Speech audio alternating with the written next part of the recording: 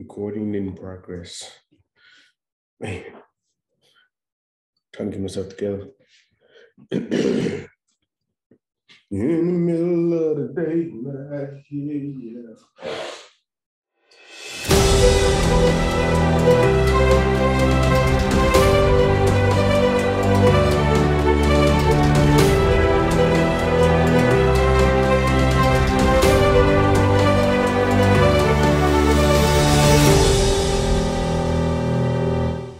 For those who are watching me on YouTube or you are tuning into the podcast, thank you very much for listening. I am your host, Citorian, aka Distorted, Mr. D, Mr. E, whatever you want to call me. Whatever.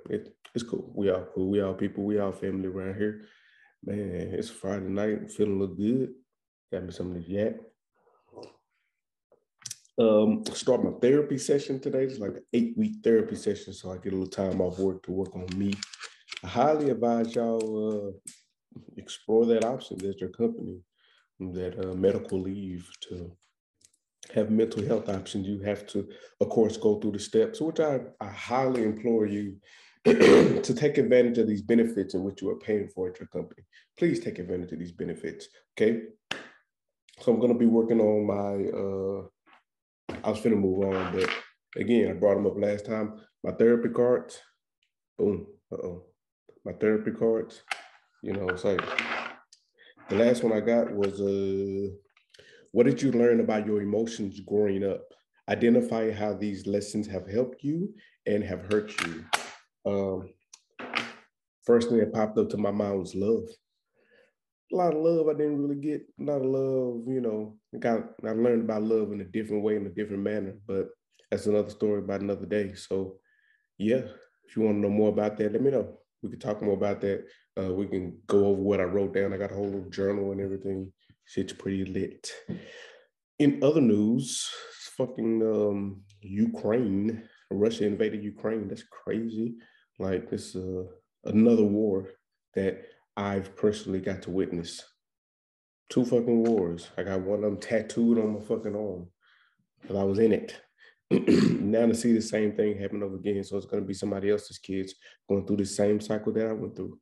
So, hey, prayers to the people, prayers to the situation, got a whole lot of other shit to worry about. But that's why he that's why he did what he did, because we got so much other shit going on that we can't really be faced with bothering them, but we are. So it's chess, not checkers. In other news, just so happened to go viral today because everybody know about the neighborhood app. If you don't know about the neighborhood app, no, I'm not sponsored by the neighborhood, only sponsored by the Distorted Cosmos. Matter of fact, go online, www.thedistortedcosmos. Get yourself a hat. Why not? What's the worst that can happen? Just to happen.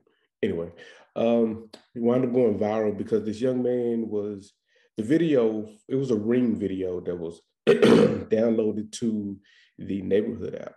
And then, of course, we all assume the worst. You get a notification that somebody's snooping in over your backyard. You see these young men come in, peep over. And then the young lady in the house yells, "Get out my fucking backyard." And they take off running. Apparently, they was trying to get a ball, the football, and went over the fence. But they just knocked on the fucking front door. Even now, I posted that, and the young man's mama down in the comments said they were just trying to get a ball. The police came, the police retrieved the ball. It would have been no issue. But that's the thing. It wouldn't have been an issue had they just went to the front door in the first place. And I said, we're on a different type of alert right now. Like we're a different type of cautious right now. Why are you even putting yourself in a situation in which something bad could possibly happen to you? We have to think things through. So we need to talk to these young men, these young ladies about this, because that could have ended up terribly. The camera just shaking and shit. That could have ended up terribly. So somebody was like, "Why is this post still up? It's already been identified." Because we still need to have that fucking conversation with these kids. Like right now, trespassing, you fuck around, get killed. We don't know what's going on. It's too many people out here breaking in people's shit. It's too many people out here trying to kill people and hurt people. There's a lot going on right now. We need to talk to these young men, talk to these young ladies about the decisions that they're making.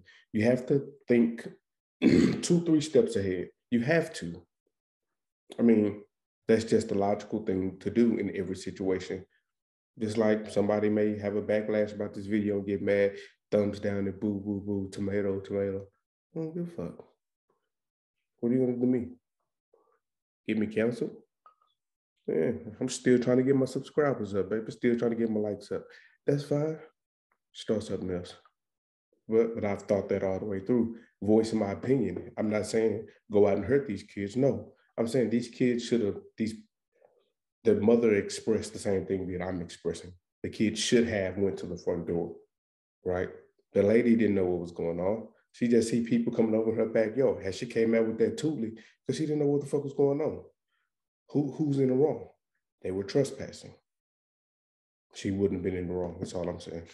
So on top of that, I ain't really gonna keep this shit too long tonight. I'm finna go in here and enjoy my children, have me a little bit of drink, finish this drink up, shall I say? You know, be a fun dad in my house. And I hope don't nobody be in my backyard. Because we got cameras and sensors and shit for this exact reason.